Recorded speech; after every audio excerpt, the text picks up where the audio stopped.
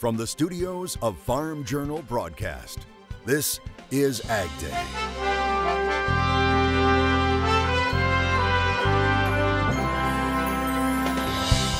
Coming up on AgDay, he's not your ordinary dog. He's working to what we need at that exact moment. Meet this hard-working canine who is one of the top dogs in the country. A strange but true post why weather officials were warning people about falling iguanas. And the U.S. starts negotiations on a new trade front. They make it impossible. Good morning, I'm Clinton Griffiths with a Phase 1 trade deal now in place with China. The Trump administration is taking on a new trading partner, the European Union. Speaking at the World Economic Forum in Davos, Switzerland, President Trump said he would impose new tariffs on European car imports if the EU doesn't agree to a new trade agreement. Earlier this week, France reached a truce with the U.S. over a proposal to tax American internet companies, but other European countries haven't, and that could lead to more trade battles. The United States has been losing $150 billion and more for many years. $150 billion. More. I mean, really more than that with the European Union. They have trade barriers where you can't trade. They have tariffs all over the place. They make it impossible. They are, frankly, more difficult to do business with than China. We have a great relationship with China now. We had some testy moments, very testy, beyond testy. Worse than a lot of people would understand, but we got it done, and I think Phase 2 will go nicely also. But with the European Union, and frankly, I'll be honest, I wanted to wait till I finished China before I went to work on, respectfully, Europe. But the president of the EU Commission said she had very good talks with President Trump while in Davos. Now, as far as Phase 2 with China, U.S. Treasury Secretary Steven Mnuchin is downplaying talk that trade discussions with China will be wrapped up by this November's presidential election. While speaking at the World Economic Forum in Davos, Mnuchin said there was no deadline to the Phase 2 discussions. Last week, the U.S. and China signed off on a Phase 1 agreement which eases some sanctions on China, while Beijing has agreed to step up its purchases of U.S. farm products and other goods. However, many issues remain unresolved, and tariffs imposed by President Trump remain in place. But one tariff is being reduced. The Office of U.S. Trade Representative publishing a notice in the Federal Register stating that on February 14th, the tariff on certain Chinese goods will be reduced to 7.5%. That's down from 15% put in place in August. The USTR saying the tariff modification is because of the Phase 1 agreement. Regarding that Phase 1 deal, Chinese Vice Premier Han Zheng telling the World Economic Forum the country's trade deal with the U.S. wouldn't hurt rival exporting nations. Some governments complaining that they were left out of the agreement. Han saying a commitment to purchase more from the U.S. is in line with its World Trade Organization obligations and won't squeeze out other imports. Han also pledging to lower barriers for foreign investors. There's concern what a new coronavirus that has sickened hundreds of people in central China could mean for the markets. China has now confirmed 500 cases of the virus and 17 deaths. The virus has spread outside of China, with the U.S. confirming the first case in a man in Washington state who had traveled to Wuhan recently. Other countries have also reported confirmed cases. The news hit China's financial markets and raised concerns it might wallop the economy just as it appears to be regaining momentum. The new U.S.-Mexico-Canada agreement appears to be moving another step forward. Canadian Prime Minister Justin Trudeau is pushing legislators to quickly approve the deal. But Reuters is reporting the opposition party wants to study that deal. Canada is the only country that still needs to approve it. President Trump still needs to sign the agreement for the U.S. after it was approved in the Senate last week. Our weather team is tracking another big weather maker heading across the country. Meteorologist Mike Hoffman joins us with an update. Thanks, Clinton. Yeah, that's right. Another storm system moving through the middle of the country. This is going to be a messy one once again. You can see two areas of low pressure right now, one southern Minnesota, one northeast Texas. They come together, though, over the central Mississippi Valley over the next 36 to 48 hours. And here's a pretty wintry scene. This is from Janelle Rempel in Canada. Look at the ice on the line there and the beauty of the trees in the background. Just a wonderful but obviously icy scene there in parts of Canada. I'll have more on your forecast coming up in just a little while.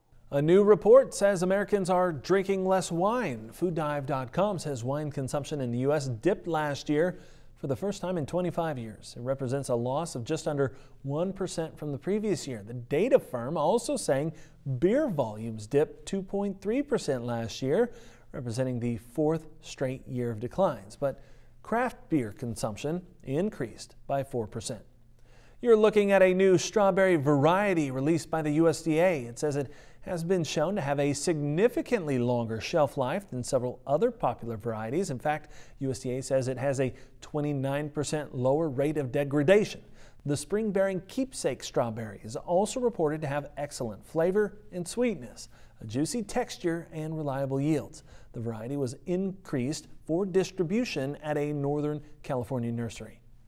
When we come back, I'll look at those MFP payments, what they've meant for farm income, and preparing for them to go away. Later, a special honor for man's best friend, who's one of the biggest helpers on the farm in the country.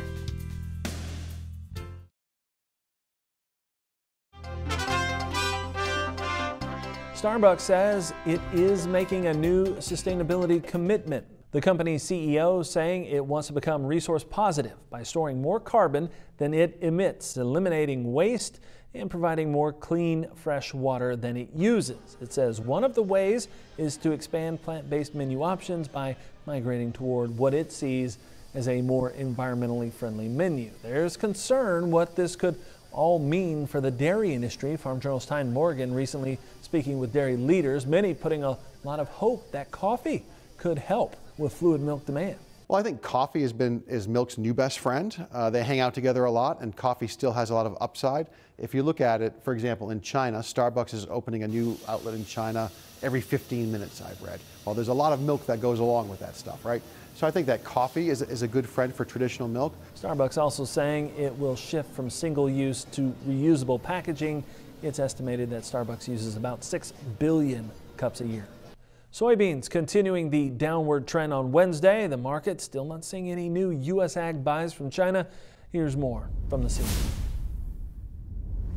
Today in the grain market, the soybeans did stabilize today. The open interest is increasing, and that kind of softened the decline that we've been having over the last couple of days.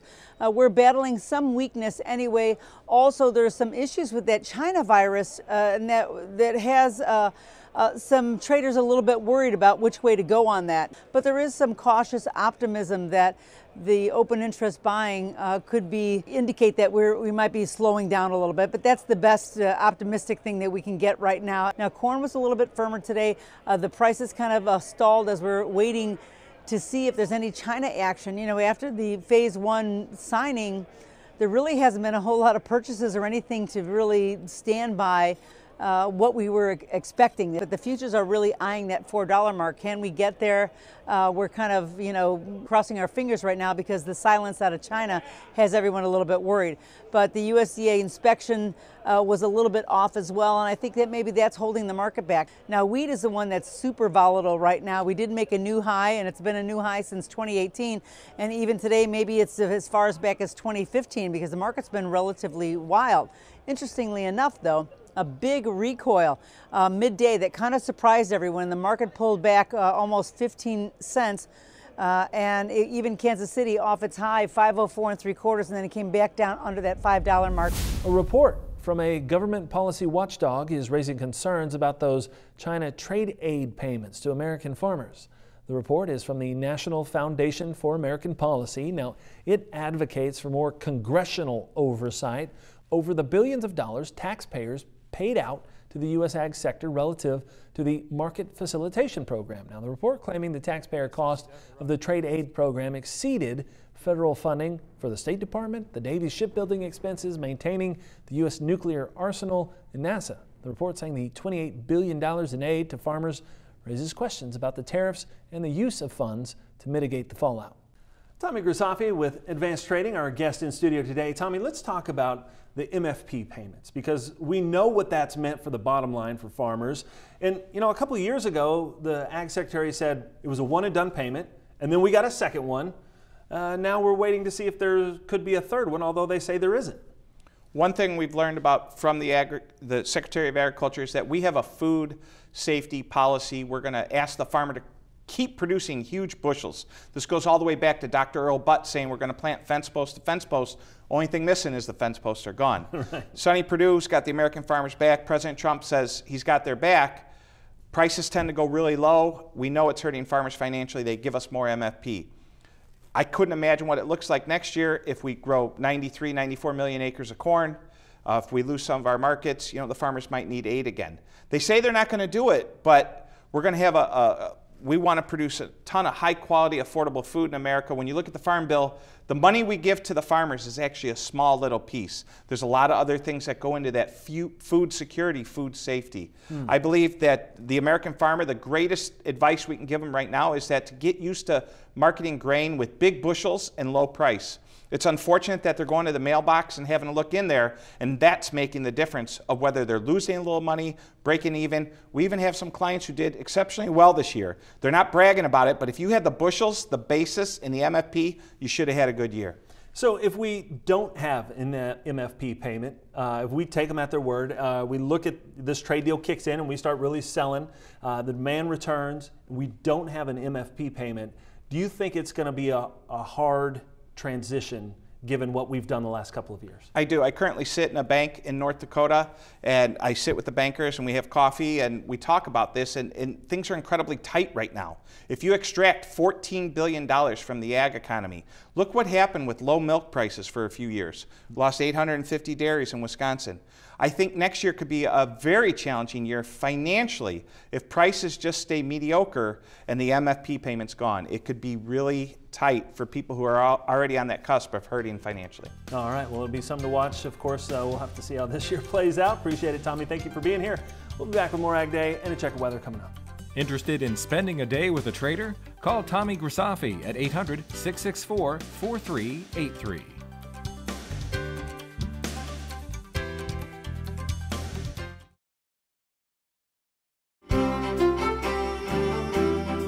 Here's something a little different. We routinely pass along warnings on social media from the National Weather Service when it comes to rain and snow, but temperatures were dropping so low in South Florida that they're warning people to watch out for falling iguanas. NWS Miami posting this on its official Twitter page that people shouldn't be surprised if they see iguanas falling from trees as lows drop into the 30s and 40s. Apparently, the low temperatures stunned the invasive reptiles, but the iguanas won't necessarily die. That means many will wake up as those temperatures rise. And Mike, it did get pretty cold all the way down into Florida. It did, and I'm sure there was a frost all the way into Central Florida, but I've never heard that one before. That's an interesting one. Here's the way the weather map looks this morning. You can see high pressure along the eastern seaboard, high pressure in the west, except for the northwestern parts of the country, and then the activity is in the middle of the country. So let's put the maps into motion. You can see snow this morning, northern Missouri northward, rain southward from there, and that's kind of going to be the battleground for a little while here over the central Mississippi Valley. It's generally light snow farther north. That cold front's bringing some cold air into New England, but the storm system itself is pulling up warm, more humid Gulf air, pulling down a little bit colder air behind it, but this is not Arctic air anymore. So we're going to have a mixture over the southwestern Great Lakes as we start the day on Friday. Snow all the way down into northern Arkansas. It might be raining in southwestern Michigan. Kind of a strange setup, but that's the way it goes sometimes. And you can see the storm system near Indianapolis by late in the day Friday. And a fair amount of it's rain until you get to the north, northwest, and the western sides of it. Next cold front causing just some rain and mountain snows in the northern Rockies. And we have another lurking system off the west coast as we head into the weekend. Here's the precipitation estimate over the past 24 hours. Most of the heavy stuff's been in eastern Texas into southern Louisiana, adding in the next 36. Look at our model putting down 1 to 2 inches over a good chunk of the southeastern parts of the country. All of this light stuff up here is generally in the form of snow. So there you go, over the past 24 hours, mainly Iowa, Wisconsin, northern Michigan. Adding in the next 36, you're going to add some into extreme northwestern Indiana, then it turns back to rain, and eventually this snow will turn it back to snow as we head into the weekend. But at least through Friday, the heaviest is over Missouri, northern Wisconsin, and the UP of Michigan. and obviously the higher elevations in the Rockies. Taking a look at high temperatures this afternoon, no Arctic air left, but it's still in the 30s in a good chunk of the country. 60s though by the time you get down to the Gulf Coast. Low temperatures tonight are going to be, or tomorrow morning I should say, going to be in the mid-50s in Florida, so that's a little bit of a warm-up. Single digits maybe in a few spots in the far northern plains, and the chilly weather continues as we head into the day tomorrow. There's the jet stream. There's that storm system. See how it cuts off? That's why it's going to be a very slow mover. Saturday it's moving into the northeastern parts of the country, then it moves off to the east. Not a whole lot of cold air behind it, but then we do see a little bit colder air and maybe another storm system as we head through the middle and latter parts of next week. That's a look across the country. Now let's take a look at some local forecasts. We head to Yuma, Arizona, first of all. Mostly sunny and comfortable, high of 72 degrees. Copper Harbor, Michigan, cloudy, a couple of snow showers, high of 32. And finally, Brunswick, Georgia, lots of clouds, rather cool today, high around 58 degrees. New information involving a dairy plant facing a lawsuit over wastewater. Why plant leaders are denying those allegations. We have an update, plus big changes could soon be coming regarding grazing rules in the western part of the country. That's next in Drovers.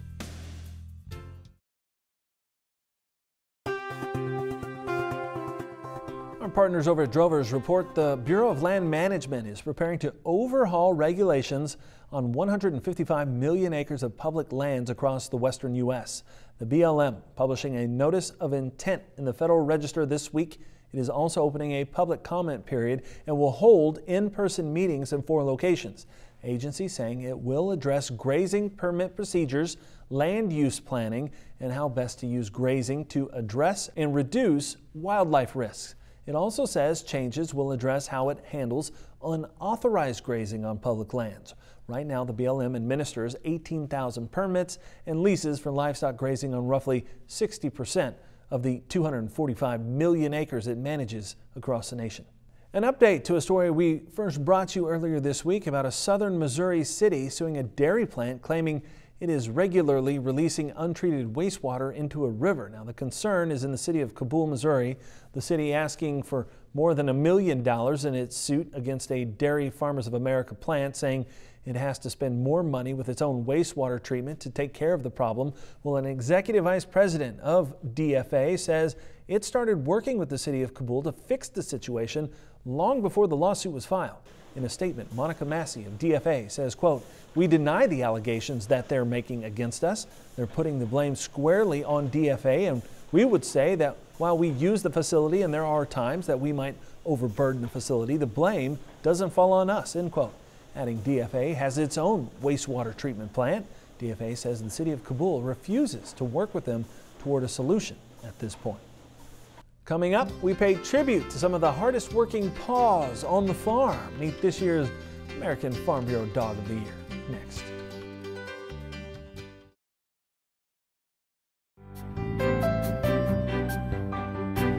Dogs are being put to work in orchards sniffing out citrus greening disease. Watch this dog. Researchers with USDA have been training and evaluating canines for 5 years in Florida, and they recently started working in California. They say the dogs can detect the bacterium that causes the disease over 95% of the time in commercial trees. They said they couldn't see any difference in how the dogs reacted between citrus species and varieties, and they say the dogs could detect the bacterium in some of the trees as early as 2 weeks after infection. And it only takes them a few minutes to assess all the trees, even in large yards. And talking about some very good dogs, a contest that celebrates all those farm dogs who work alongside farmers and ranchers every day. The winner of the 2020 Farm Bureau Farm Dog of the Year Award has been announced. Meet Flint. He's an 11-and-a-half-year-old Australian Shepherd. His human friends are Rhett and Beth Crandall of Utah. Now, Beth says her grandma gifted Flint to her when he was just a puppy. She says Flint helped her exercise her 4-H and FFA livestock and now helps out on the couple's ranch. Rhett says every time he and Flint are together, he knows they're going to get a lot of work done.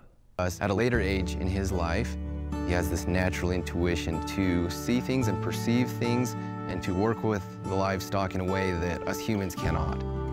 Flint's able to go out there and move the herd in a very low-stress way and knows how to keep the group together and is able to change how he's working to what we need at that exact moment. Beth says sometimes Flint knows what the cattle need better than she does, and he does it all by natural instinct. She says recently they got a couple of younger dogs that he's now mentoring, but the couple say at the end of the day, Flint is also a part of the family. Flint gets a trophy, some prize money, and a year's worth of Purina dog food. Great job, Flint. And that's all the time we have this morning. We're so glad you tuned in. It's been part of your day with us from all of us here at AgDay. I'm Clinton Griffiths. Have a great day.